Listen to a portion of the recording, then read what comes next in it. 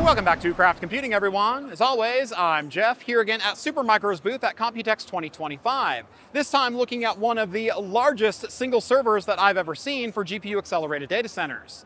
This 8U box is absolutely enormous, and for very good reason. It contains not only your choice of a Supermicro X14 dual Intel Xeon 6900P or H14 dual AMD EPYC Turin system, but also NVIDIA's HGX B300, a carrier board designed to hold 8 of NVIDIA's dual-die B300 Blackwell GPUs. The HGX B300 is an NVIDIA reference design, meaning any vendor who builds a box around it is going to be using the same carrier board and B300 GPUs as everyone else. But vendors like Supermicro get to decide how best to integrate the carrier board into their own chassis and systems, and that's exactly what they've done here. The carrier board supports up to 8 SXM-mounted Blackwell Ultra GPUs, with a combined 2.3 terabytes of video memory between them.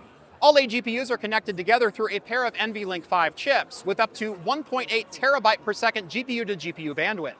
NVLink 5 offers significantly lower latency and higher bandwidth than previous generations, about 1.5x faster than NVLink 4, and far outpaces traditional PCIe interconnects, which typically top out at about 64 gigabytes per second per link. This makes it ideal for scaling large transformer models across multiple GPUs with minimal communication overhead.